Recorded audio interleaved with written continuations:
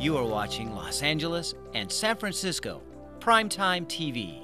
您现在收看到的是洛杉矶18台、旧金山42台中文电视黄金档。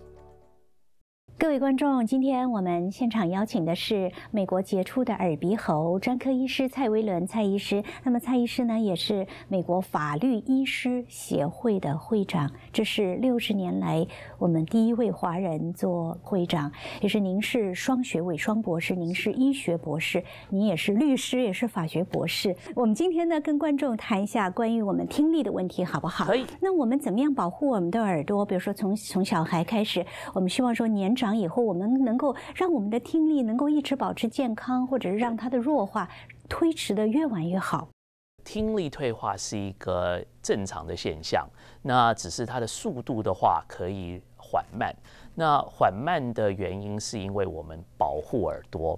对。那听力退化平常都是因为这个大量的噪音而促成，所以平常年轻的时候听音乐不要听太大声，戴那个耳机的话不要直接说是戴塞进去的那一种，当然戴的越大越好。那当然用喇叭听音乐是最好的。所以啊，大家要注意，因为大家都喜欢塞在耳朵里面运动跑步的时候，大家如果一边运动，因为在有剧烈的运动，一边又塞着耳朵，这个是不是跟平时不动对耳朵影响更不好呢？还是没关系？我觉得说是戴这个 headphone 的话，平常我们是 earbuds 的话呢，那平常开的声音都会需要比较大，因为你的这个品质不好的话，你会没有这个 noise canceling， 把这个环境的杂音只要删除的话，你会开得越来越大，开到最大的时候，你其实外面的声音一停的话，你会觉得哇，这个原来那么大声。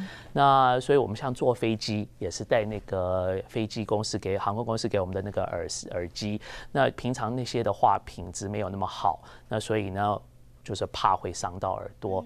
那当然偶尔戴的话不是个问题，假如说是天天戴的话，那就变成一个可能损害听力的这个原因。那当然上班的话，说是上班性的杂音，你只要今天是建筑或者是园丁，那每一天都要经历那么多的声音的话呢，那最好是要建议戴耳塞。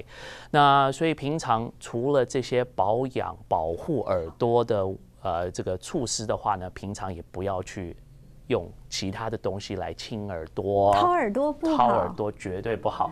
那因为耳朵里面有那么多的结块的话，你总是要清理，不需要管它吗？不需要，因为耳朵的皮肤是从里面长出来，所以慢慢会把耳屎推出来。它会脱落掉。除非是你用东西又把它塞回去，所以棉花签、棉花棒这些东西绝对不要用，因为假如说是大部分的我的病人都没有发现。棉花棒的盒子上面会写说不能在耳朵使用。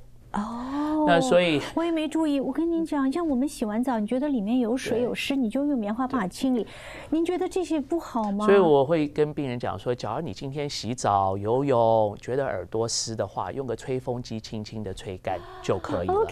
不需要用棉花棒，因为平常大家都是用了棉花棒以后，觉得听力越来越差，原来是耳朵的耳垢塞住。那所以要来看我清耳朵。那所以平常我们就说耳朵的保护其实非常简单，不要去理它就可以了。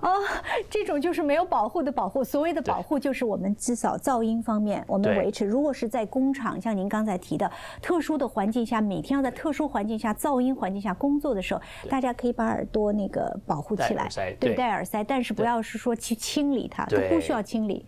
他自己会清理自己。对，所以耳朵有问题的话，平常我都说要去看医生，不要自作主张，然后开始掏耳朵啊什么之类的。外面有些很 fancy 的那个给你掏耳朵的，所以亚洲的话，我们都这个文化的关系，大家都是喜欢去掏耳朵，对，所以其实不需要。OK， 好，谢谢蔡医师。今天这一堂课非常非常的重要，尤其是很多小朋友的时候，家长在小孩很小的时候就给他们掏耳朵，那更是要从今天开始不可以这样做，不可以这样做。好的，那大家就是耳朵如果出现了什么问题的话呢，不要说自己觉得自己是专家，一定要去看医师。对，好，谢谢蔡医师，谢谢，好，谢谢您的收看，再会。